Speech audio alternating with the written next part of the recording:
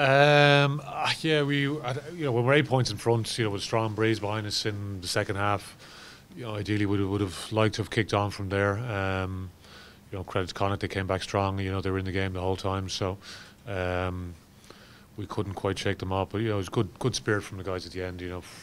To hold Connacht out. But yeah, we made life quite difficult for ourselves during the course of the game. I thought I'd rather when we're 8 points in front, I'd rather we go to 15 points in front and just push on and get out of sight. But a lot of credit to Connacht as well. I think they're a very cohesive team.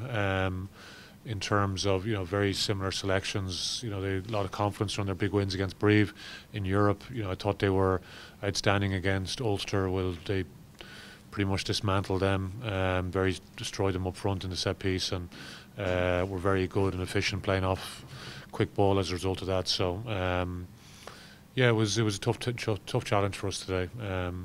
We're a little bit disappointed in the fact that we didn't push on. We were, as I said, 8 points in front, but it's a win for us, another 4 points, and we don't have to wait long till our next game here. So it'll be a quick turnaround. Watch the Munster-Ulster game now, and see what we can get out of that, and obviously try and prepare as well as we possibly can in quite a short period of time.